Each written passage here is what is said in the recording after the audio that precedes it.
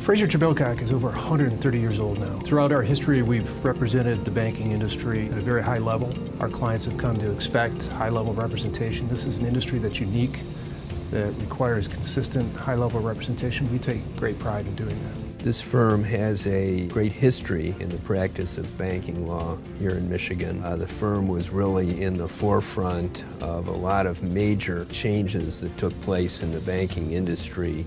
We've built on that tradition and have lawyers here with expertise in the full range of services that banking clients may need, be it transactional, litigation, regulatory, governmental relations, really the whole menu.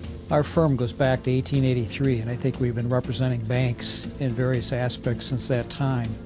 I've been with the firm 45 years, and so I was here when bank holding companies started and when ATMs first came out. So we helped the first bank in Michigan that had ATMs work through that whole legal process. The lawsuits that arose when the ATMs were adopted, and then we worked with the bank to help rewrite legislation that was later adopted by the legislature.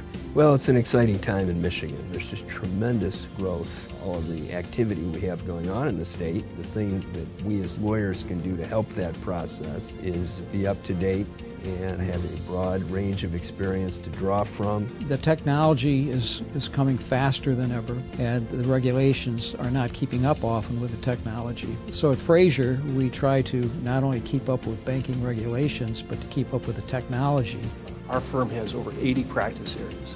From where I sit as the firm's litigation chair, I find us to be a full-service firm when it comes to our banking industry clients, from contracts, defaults, non-competes, lender liability, you name it. And more than that, when they hire the firm, they're getting the complete team.